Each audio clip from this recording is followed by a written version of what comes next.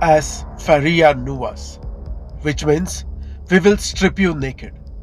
These were the words of Portuguese commandant interrogating and warning Premalata Zambaulikar that if girls and women participate in any anti-Portuguese procession, they will strip them naked.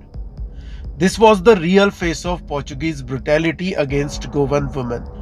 Dr. Lohia, in a press interview, stated that the Portuguese military and police were molesting women, and he cited incident of 55 women being raped.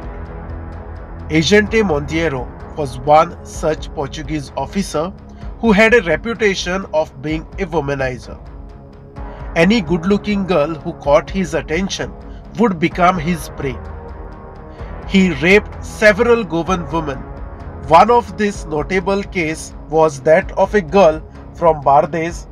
He raped her while she was in his custody. The girl, under the depression of societal implications, committed suicide.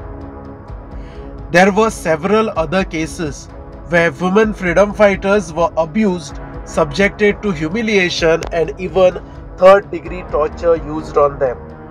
But this did not deter the women from raising voice against the Portuguese.